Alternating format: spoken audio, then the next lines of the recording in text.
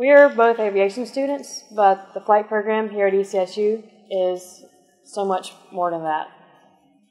At ECSU, in our aviation department, and along with the other departments that we work along with, because getting a 4-year degree is not just in our major.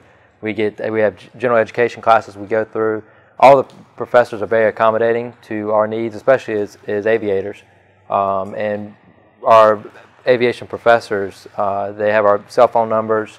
They are always making sure we're in class, we're not in class. They're giving us a call. It's a family environment. Small classes, and you get a lot of one-on-one with your professor if you need be. And the department is extremely motivated in helping us pursue what we want to. They're willing to back us up however hard we're willing to work. They're willing to accommodate us, to send us to actual field trips and outings, competitions, and it's a lot of great fun. And my end goal is to be a military pilot.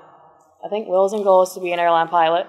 Yep. But no matter what, having a background here at ECSU gives us both a competitive advantage in our respective fields.